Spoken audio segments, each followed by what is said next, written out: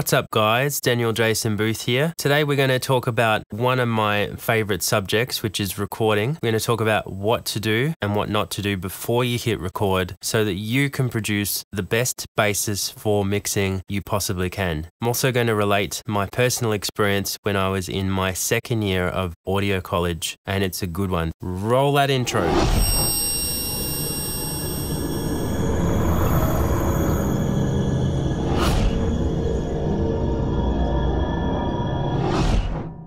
I'm just going to start out listing some of the things I believe are worth considering before you hit record, and also some things to consider during recording. So here we go. Think ahead and get as much information as possible from the artist. If possible, go and see them performing live in show so that you can hear how they sound in real life. Know what instruments you're recording and put in place a plan of how you'd like to record it. Map out the setup and consult with the band to see that they're comfortable with it. When they come in, the bass player knows where they will stand and is totally comfortable with playing inside a closet, upside down. Do your research. What mics sound good on a particular instrument? Maybe you have limited microphones, in which case you need to test everything out beforehand so you can understand the character of each. Know your gear. Read the manuals and understand the signal flow. If the singer needs reverb in their cans, but the guitar player doesn't, how do you route that? Headphone mixes are absolutely the key to making the artists feel comfortable. Ask them not to settle for an okay balance. Tease it out of some people who aren't as forthcoming. Notice how sound decays and how the tonal balance shifts in different parts of the room and where the sweet spots are. Figure out the setup, where people will be placed. Can they see each other properly? How will bleed affect the recording of instruments in the same room? Will you need to overdub some parts? Who needs power to run equipment and where's that power coming from? Clean the studio. Get rid of the funk. Deodorize. Vacuum. Learn the fine art of feng shui. Feng shui. Feng shui. I was close.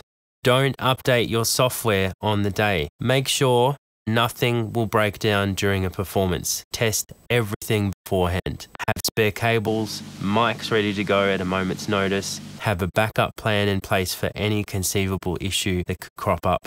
Ask them to bring spare strings, capos, tuners, extra sticks, earplugs, batteries, spare didgeridoo, their own headphones if they have a strong preference. Prepare the band. Are they well rehearsed? Does everybody know all their parts inside and out? Help the band understand beforehand how long things may take to set up. Don't leave the guitarist sitting around with his thumb up. If in doubt, stagger the times that people come into the studio so they're not waiting around. Label folders, tracks and projects appropriately and know where you'll be backing up and when. Make everyone feel comfortable. Provide water, snacks, make sure the studio isn't freezing cold or like a sauna. Listen to the artist's requests, no matter how bizarre, and listen intently. Managing ego or insecurity is all part of the process, and this is much easier to do when you have all the technical matters taken care of. If the artist is late, don't be pissed. Listen to their reasons and sympathize. Allow them to tell their story so that they get into the right headspace for recording. Reduce distractions. Turn off your mobiles or place on Do Not Disturb. Ask the talent to do the same. The last thing you need is some random noise ruining a Make sure you're in the right headspace. Even if you're not, throw cold water on your face. Watch a cat video. The first recorded take could be the one, so be ready. You may never get that gold performance during rehearsals again. Have you had adequate rest? Even if you haven't, you are God. You are invincible and you cannot wait to hear the 25th vocal take of the first verse. Woo! Yeah! You nailed it! Let's do it again. I'm not tired at all. Lastly, oh, hey there. Daniel from the future here. I was editing this video and I realized I actually missed two major things that I think are important to do during a recording session. So here they are.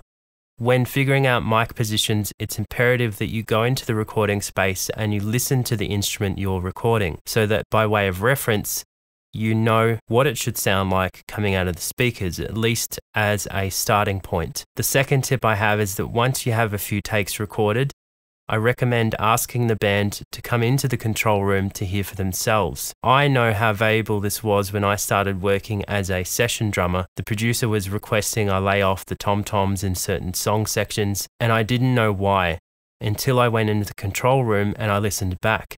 Little did I realize the toms carried a lot more weight than I thought when I was playing them in the studio. So in the next few takes, I adjusted my playing and the recording improved significantly. Give the musicians a listen and allow them to fine-tune or optimize their playing, and you'll be rewarded with better performances. Anyway, back to this guy, wherever I put him. Save time at the end to purely experiment and try something different. Or maybe now you try that unorthodox recording technique you read in Sylvia Massey's book.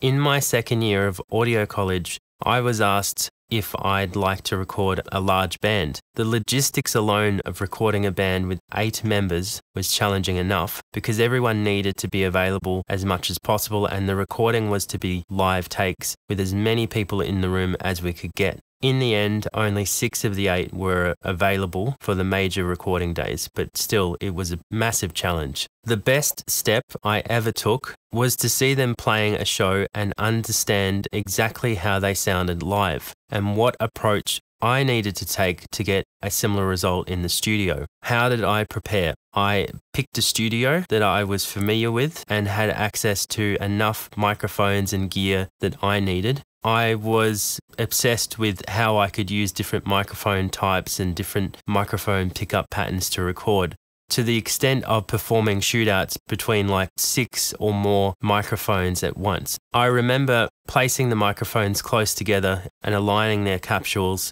in what looked like a tree of microphones so that I could truly understand how they sounded different. Totally insane thing to do, but I was obsessed with learning. And I remember learning a great deal from that. Having seen the band, I could already see the bigger picture, and I also knew which songs from their set list I was going to record, which enabled me to then put a plan into place. Sometime during my second year, I was thinking about how to record and mix, and had this epiphany that I should try to combine recording and mixing together. That's to say, try to nail the mix during the recording phase. I think I mentioned that to a few of my classmates at the time, and most of us were probably still stuck in this mindset that you record everything one by one and you piece it together later. With a clear vision, that works too, but with this particular project, by the time I came to mixing it, it already sounded partially mixed. It took a lot on the planning side to get my head around the concept because it meant fully committing to how it was going to sound by the time it was finished and having enough foresight to execute a plan that was going to hopefully work. So I had a list of instruments, a list of microphones. I read all the manuals that I could get my grubby hands on, and I started to form a recording plan with the end goal in mind. So for this particular group, that meant making the 2 female singers the central focus of the recording. They were going to be placed mostly in the center of the mix. From there, I decided who were the next important focal points, where I was going to place them in the room, how I was going to mic them, how I was going to use or avoid bleed from instruments. I discussed the plan with the band to determine who needed to see each other and who didn't. Taking all of this into account, I drafted a few different floor plans, weighed up the microphone positions and polar patterns, and what I came up with was pretty close to how the recording session finished up. There were a few changes, which I'll talk about, but my hard work in planning got me 90% of the way there. As you can see, both singers are in the corner of the room, both facing out into the studio space so they can see the other musicians as well as themselves. Each of their microphone sets were essentially 90 degrees to one another. I had what they call a Blumline array consisting of 2 figure-8 microphones, which serve several purposes. Firstly, the null or the deaf side of the pickup polar pattern, the figure-8, is pointing towards the opposing singer. That is the singer I don't want bleeding into that microphone. Reason being, I wanted to have control during mixing such that I had enough separation between the singers and could boost one up without hearing too much of the other bleeding through. And this actually worked pretty well, though I did implement a backup plan. I used a Bayer M88 and a Shure SM57 just in case. Both these microphones are relatively insensitive, being dynamic microphones, so the bleed was not such a big issue. In the mix, I actually ended up using a combination of all 4 mics, but I could have just as easily used the figure 8 condensers or just the 2 dynamic mics. You'll see that if I draw an imaginary center line between the singers and out into the room, what you have is the piano or keys in the middle with the sax player and the guitar player off to the sides. This is 100% intentional, as I knew when it came to mixing, the piano or keys would have some stereo spread and the sax and guitar parts would be panned out to the sides. So we go back to the figure 8 mics. My plan in mixing was to basically have them to not only be the vocal mics, but to have them provide some room tone for the guitar, sax, and the piano. On the other hand, the sax and the guitar microphones were not only there to provide direct mics for those instruments, but also provide hard-panned ambience for the singers. So as you can see, I put a lot of thought into how all of this works together. The bass guitar was actually very quiet, being a double bass, so I placed it out to the side. I think it was probably also because it was the only place it would fit in the room. Bass frequencies are omnidirectional anyway, so I took both a DI signal and a microphone, and there was very little bass guitar bleed into the other microphones in the room. So some of that was sent via headphones to those in the band that needed to hear the bass. The piano had several different options for microphones, and I used all of them in varying amounts for different songs to play with the tonal balance of the piano as required. The keyboard amplifier was double mic'd and set only as loud as it needed to be for the singers to hear, with some of that sent to the cans for the other musicians as required. And you can also see the room mic in the hallway outside using an omnipolar pattern to make it sound even more roomy. This just didn't work in the mix as well as I had hoped, so I think it was struck during mixing. Given the volume of some instruments, I could have placed them slightly differently. These are the sort of things you don't really know 100% until you're in the room. As it was, we ended up using some baffles between the singers and the musicians without losing too much line of sight between the band members, which is really important. What did I learn? I learnt the fine art of microphone placement and committing to the sound during recording.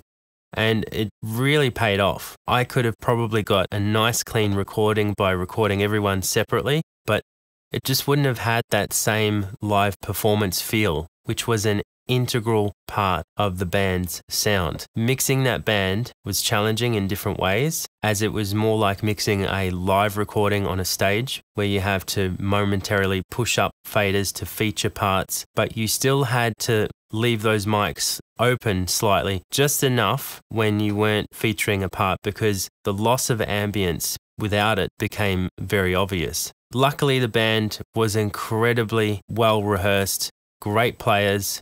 They did a fantastic job playing together in the studio, and our collective efforts paid off really well. We got great recordings that represented the group perfectly, and mixing was such a pleasure, not a chore. I hope my story inspires you to go for it and just strive for amazing recordings that have all of the intentions of the mix in mind. There are so many aspects I didn't have time to talk about, but thank you for watching. Please hit me up with any follow-up questions, and until next time, happy mixing and recording.